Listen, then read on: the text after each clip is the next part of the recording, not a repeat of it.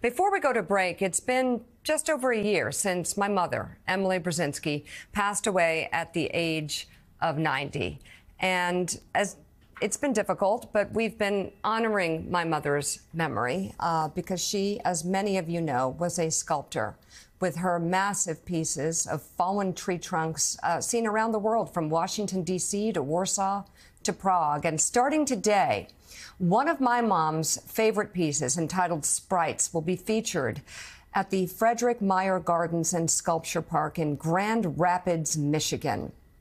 I remember watching my mom make this piece 15 years ago with her chainsaw and axe, and sawdust was flying everywhere. She loved the process, and the finished product, magnificent. And I couldn't think of a better way to celebrate her memory. We also have a website, Brzezinski Art, where you can find out what's next.